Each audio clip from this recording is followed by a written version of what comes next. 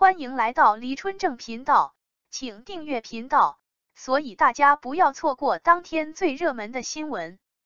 我们今天的时事通讯包括以下内容：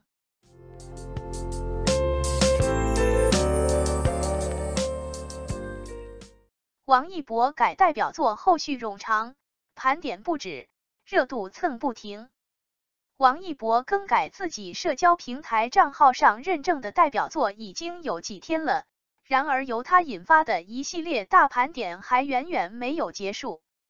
从提起王一博就绕不过去的与肖战的cp 博君一肖，到陈情令，再到陈情令长尾效应，再到陈情令为什么爆火，后来就是王一博是因为什么爆火，以及如今内娱男明星是靠什么起家的，对内娱有名有姓的艺人都进行了盘点。可以说这次王一博的行为让各路营销号们蹭足了将内娱男艺人的热度。所谓的内娱四大顶流、内娱四大次顶流、内娱四大当红、内娱四大待爆帝都是营销号们的一言堂，已经火了的还放进去作品以表自己的态度。这准备起家的言论莫名有些令人好笑，似乎已经言之凿凿一定会爆火一般。其实王一博更改简介是一个特别简单也特别正确的事情，就算是毕业了2年的年轻人在写自己简历的时候也是优先书写最近的项目成绩，更何况王一博只是拿走了电视剧，将电影放上去呢。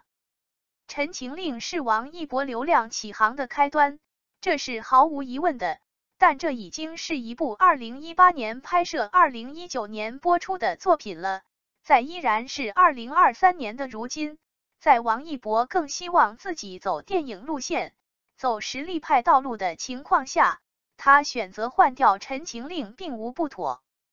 无名、长空之王，热烈的书写不是王一博代表作的极限，而是社交平台账号介绍代表作的极限。很明显，电影是优于电视剧的。然而很可惜，王一博的一言一行都容易被放大，尤其是王一博因陈情令而火遍内娱以及海外诸多粉丝的新增也大多来自陈情令，甚至陈情令还刚刚在日本多次轮播上星播出，故而当王一博的一个小举动产生时，粉丝们还没什么感觉，可营销号们的雷达一瞬间启动。先是王一博本人操作上了热搜，再是陈情令上热搜，再是博君一肖 CP 上热搜，再是王一博如此操作是不是忘本，再是王一博靠什么起家，再是内娱男艺人靠什么起家。事情发生已经有2天时间了，即便弯弯娱乐圈有那么多大瓜一个接一个传来，即便弯弯那儿有人点名 N 个大瓜，开新闻发布会，现场道歉，想抓住王一博流量的营销号们依旧没有放弃。王一博只是改了个简介，他又没有违法犯罪乱纪，营销号们可以放过他吗？与其拉着其他艺人追问王一博靠什么起家，不如追问内娱男明星应该靠什么才能走得长远。一时风光不是真，内娱男明星更新换代很快，这几年其实已经换了一波，还会持续换血，真正靠实力的会屹立不倒，靠歪门邪道的在被淘汰的路上，而王一博已经在内娱顶端站立5年之久了，难怪会被如此蹭热度。想必这次改简介的后续还不会停止，内娱有的盘点呢，期待后面的话题如何发展。王一博着实是低估了自己的热度，要让他知道这小小的改动会让他天天上这种没意义的热搜，他还不如没播一部作品就改一次简介呢，大家习惯了也就见怪不怪了。陈钰琪一下3部作品待播，和王一博这部是意外的惊喜。年度戏剧新星陈钰琪作为唐嫣公司旗下的新人小花，看似一夜成名，但实际上她隐藏着多年的努力和积累。回顾她的演艺历程，她在演技不断提升的同时，也逐渐受到了大众的关注和认可。2015年，唐嫣看中了陈钰琪，将其签入公司，陈钰琪的演艺生涯开始了。2016年，唐嫣亲自看中了他，让他在锦绣未央中扮演八公主拓跋迪，这也是陈钰琪的第一部作品。剧中，他不仅一次次救未央于水火，还深深喜欢李家二少爷特鲁姆普，即使恶作剧也能明辨是非。陈钰琪自然的演技也很受欢迎，剧中细腻的刻画赢得了很多观众的心。不久之后，他在中国电视剧质量盛典上获得了年度新剧之星奖，这个奖项也让他受到了更多的关注。陈钰琪毕业于艺术表演系，有着扎实的表演基本功，这让他游刃有余地扮演不同的角色，展现出自己的表演天赋。在金庸先生的经典代表作《倚天屠龙记》中，陈钰琪饰演的女主角赵敏，气质高贵、威严，给人留下了深刻的印象。在《香蜜沉沉烬如霜》中，陈钰琪饰演魔界公主柳英，她既爱又恨，而且很有男子气概。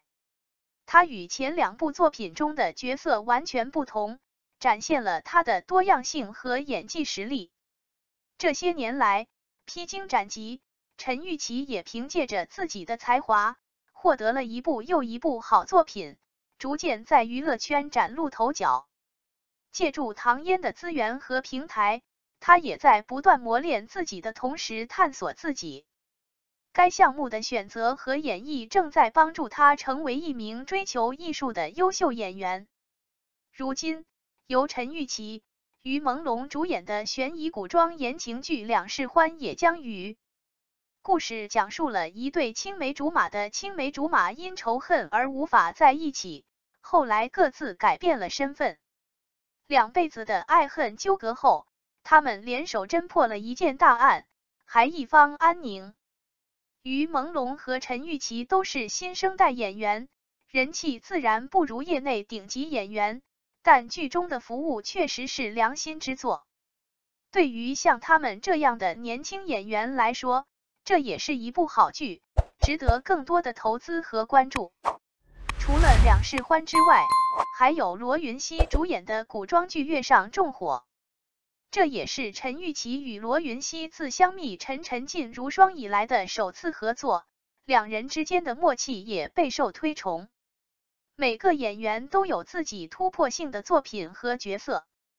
这次我们期待《月上重火》也给我们带来惊喜。除此之外，还有另一部作品更是让人意想不到的惊喜，那就是私立蜀山学园与王一博、王以伦等合作的一部青春校园混搭童话偶像剧，题材非常新颖有趣。这部剧压抑了这么久，粉丝们都很期待。现在，这部剧终于要和大家见面了。近日，有网友发现腾讯视频可以预约。看服装，有点2班沙雕的感觉，拿来减压的感觉不错。当年王一博的演技虽然还很年轻，但却是他苦心成长的见证。如果您不喜欢他，请不要说他的坏话。对于陈钰琪来说，随着越来越多的成功角色，他的知名度也会越来越高。他塑造的角色各有特色，演技也有提升，给观众带来更多的惊喜和感动。他的今天源于他的付出，也为明天打下了基础。作为球迷和观众，是时候给予陈钰琪更多的肯定和支持了。一路走来，他势不可挡，未来可期。也期待他能塑造更多经典角色，在演员的道路上一步步走下去。感谢您观看视频。如果您觉得本时事通讯有用，请不要忘记点赞、评论和订阅。祝您生活愉快，充满活力。再见。